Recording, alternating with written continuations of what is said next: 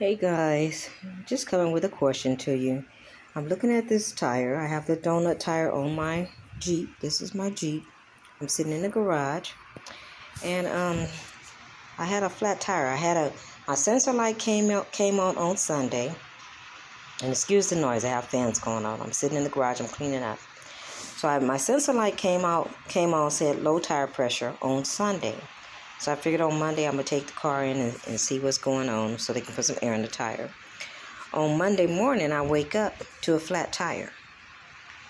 So I couldn't put air in it because the air thing was broke at the gas station. So I had to have someone put the donut on for me. A stranger did it for me, a nice little young guy. So anyway, I got a tire on it. The car place that I bought these brand new tires from on July 1st couldn't find the reason for the flat. They kept the tire all Monday. Today is Tuesday. I still haven't got my tire back. And Monday I called them. They said they were going to call me back within an hour. An hour should have been around 11 o'clock a.m. yesterday. I didn't get a call back, so I called them on at 4 o'clock. They still trying to figure out what happened. So now today I get a call, and they're saying there's nothing wrong with the tire. It's not a defective tire. What's bad is my tire pressure sensor.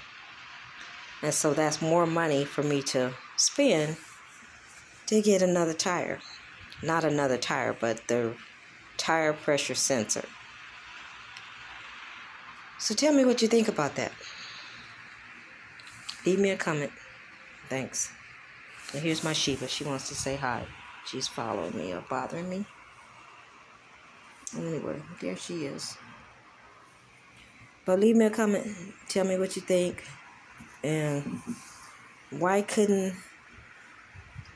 how does a tire pressure sensor make a tire go flat?